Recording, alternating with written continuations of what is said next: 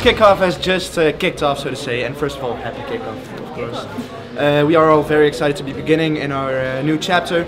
It's a very unique game. It's not the first time we've had something to do with shooters, of course, but the spinning aspect is very new. Do you think this team will be able to really make that work? Oh, definitely. I think it would be really interesting, especially since it's not just a thick circle. You know, you've got the bolts running between the two layers, which I definitely think will be interesting. There's maybe some kind of gear mechanism you'll see. Yeah, lots of different ways to do it. Going to be interesting.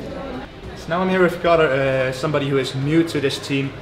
Tell me, you have some first experience with FLL, I think it was, or FTC? Both. I've already have 5 years of first experience. I started with FLL. I did that for 3 years, and last year I finished my second year of First Tech Challenge.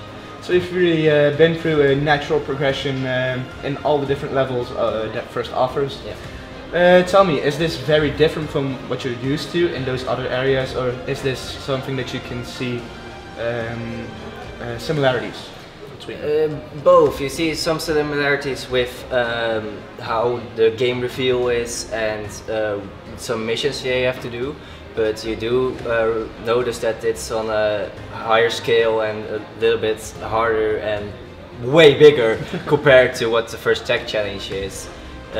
From the robots to the field to the budgets that go in the teams, so it's a nice progression. Yeah.